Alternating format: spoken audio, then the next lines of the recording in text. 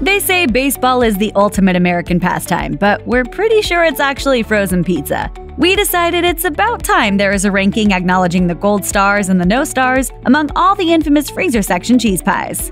Honestly, Celeste is so bad it's almost painful to talk about. The cheese, which the brand claims is 100% real, doesn't taste real at all.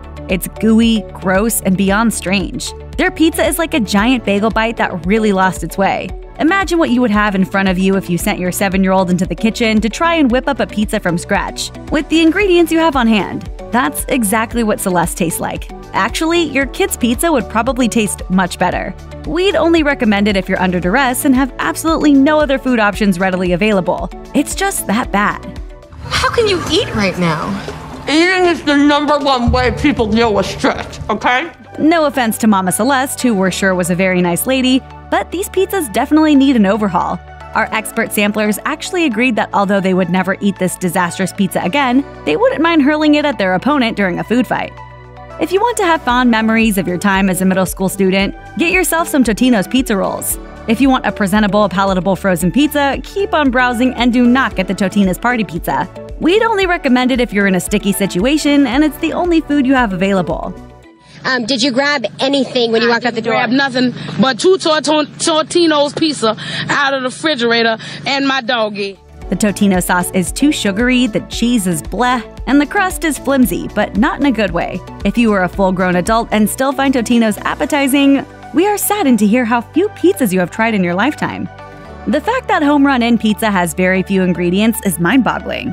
It gives you high hopes because of its appearance, but it doesn't deliver on taste across the board in terms of its sauce, cheese, and crust. Aside from the fact that the pie has the slight stench of smelly feet prior to cooking, the real problem lies in the crust. It almost tasted as if it were gluten-free, but it wasn't. If you are gluten-free, fine, but we all know you're making some sacrifices in the pizza department. The cheese has a bit of a distinct stench to it, but not in the good stinky cheese kind of way. Also worth noting, the cheese doesn't really give you that satisfying stretch away from the slice sensation that most great pizzas are known for. If you miss the taste of SpaghettiOs from your youth, Trader Joe's Pizza has the basic and bland sauce to bring you right back to your childhood. This pizza is serviceable, but certainly not sophisticated. The crust is decent, with a dusting of flour on the bottom, which somehow makes it seem more official, but after a lot of fanfare, we expected a lot more from the grocery chain. You definitely should plan to add some toppings of your own if you want any sort of enjoyable frozen pizza experience. Remember when California Pizza Kitchen was the it girl of pizzerias? Everyone dreamed of trekking to California to enjoy the elusive, creatively topped pies, which is ironic since the Golden State is much more well known for its juice bars than its pizza joints. My, how the mighty have fallen. CPK's frozen fare is pretty so-so. The cheese is okay, but the sauce is bland, and the crust has those signature mass-produced holes on the bottom. It basically tastes like pizza on a cracker. Some people think it's kind of gross. I love gross. In 2013, Nestle issued a recall of 4 of its CPK and DiGiorno frozen pizzas because customers were finding plastic fragments in their food. Nestle thinks it's tracked down the source to a spinach supplier, but no injuries were reported. Recalls happen to even the most beloved of brands, so we're not trying to knock them when they're down, but it doesn't do much to garner more enthusiasm for the CPK crew. The in-restaurant experience was stellar in CPK's heyday, but the frozen version of its namesake item is nothing special, unless you like your pizza with a side of plastic. You want to love DiGiorno because it looks so dang exquisite when you pull it out of the oven with its gleaming pepperoni and puffy crust. Despite its claims to be on par with popular pizza delivery chains, it's not. The dough feels a bit mushy in the center and the crust on the ends is so salty it borderline tastes like pretzel bread. Look, we've got no problem with pretzel bread, but there is a time and place for it, and it's not when you're eating pizza. The sauce is way too sweet and there's too much of it. The bread and sauce are excessive, but you know what's not? The cheese. There's barely any of it, which is straight up criminal in the frozen pizza world. Also, while the box claims that the crust has no preservatives, there were definitely a multitude of hard-to-pronounce words on the ingredient list. Stouffer's pepperoni French bread pizzas are something of a classic. They've been around for as long as we can remember and are a solid option if you need that frozen pizza down your gullet so quick you're willing to microwave it. Perhaps if we were living in the year 3000, we could pop it into one of those fancy hydrators from Back to the Future Part 2. Right, the Atrocity Channel. Hydrate level 4, please.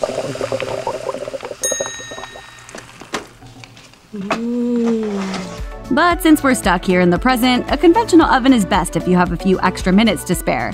The pepperoni has a very distinct flavor, but the bread could be better. The cheese is pretty standard. It's really a middle-of-the-road kind of pizza that we're ambivalent about.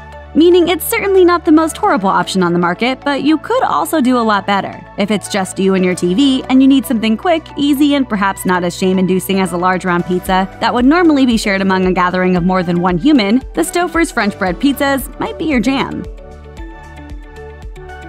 Screamin Sicilian pizzas haven't been on the scene very long, but they're part of Palmero's, a long-standing pizza maker. You want the Screamin Sicilian frozen pizza to be good because the box is so intriguing, but it's nothing to scream home about. The sauce is pretty mediocre and the crust leaves a lot to be desired, and seems very mass-produced. It tastes exactly like what you would picture a frozen pizza to taste like, sort of boring and predictable. The cheese is a selling point though, as their pizzas include Romano, mozzarella, Parmesan, and white cheddar cheese on top. Again, this one isn't a terrible pizza brand, but it's not necessarily the bread, sauce, and cheese that dreams are made of. We're really sick of Red Baron getting a bad rap. Considering its exceptionally low price tag, it's delicious and deserves some praise for keeping families full and satisfied for so many years. The classic crust is thin and buttery with cheese sprinkled all over like a work of art. Don't like thin crust? The OG frozen pizza has a variety of different choices, including their hand-tossed pizzas with a fluffy crust. Everyone in the household can have their bread with tomato sauce and cheese needs met accordingly. Red Baron is committed to the pizza game in a very real way, and we already know that haters are gonna hate. They hate us because they ain't us. That's not what it is. Yes, it is. No, it's not. Some people think you have to be under the influence of a mind-altering substance to seriously consider consuming one of these pizzas. But for our money, it's a drunk pizza craver's dream delicacy. This might sound strange in a ranking of a frozen food product, but the frozen pie from Amy's Kitchen somehow tastes really fresh. The crust is just the right combination of sweet and savory, and the sauce is unique with a real made-from-scratch quality. In terms of all-star ingredients, the sauce, mozzarella, and basil on Amy's Margarita Pizza in particular are a real showstopper. If you are counting calories and want to indulge, a serving of Amy's Pizza is usually pretty low in calories. There are also plenty of gluten-free options that would please even the biggest pizza snob. Even further, there are gluten-free vegan pies. If Olive Garden was a pizza, it would be Safeway's Signature Select. While the crust is very good, it's heavy on the bread, and the sauce has a distinct marinara vibe. It tastes like dipping cheesy breadsticks in marinara sauce, which is pretty dope if you ask us. But there may be folks out there not looking for that much dough in their crust. The cheese is fantastic on this pie and seems to melt really well, if that's even a thing.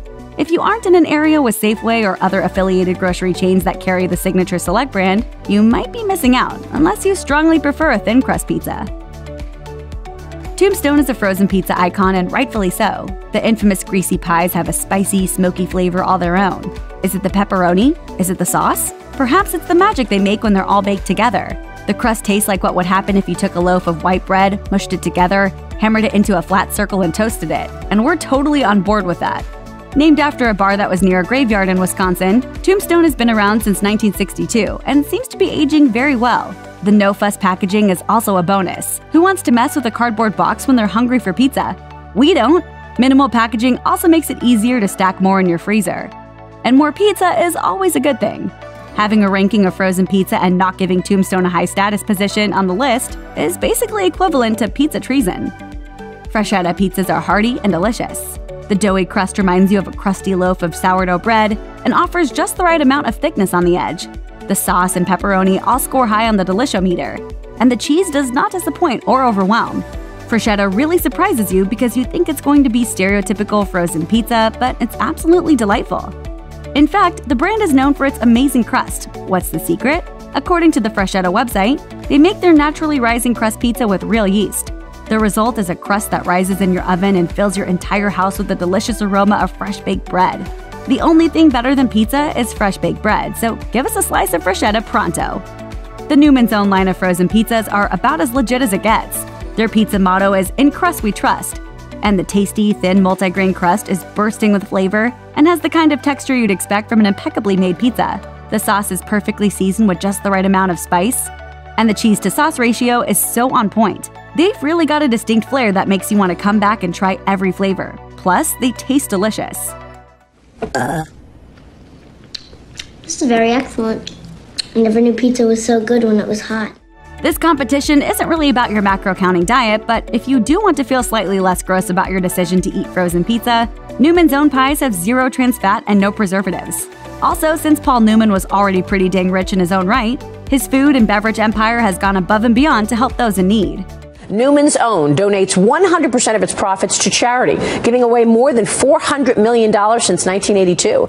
So obviously you can attribute your pizza obsession to your generous and charitable heart when you buy this brand of frozen pizza.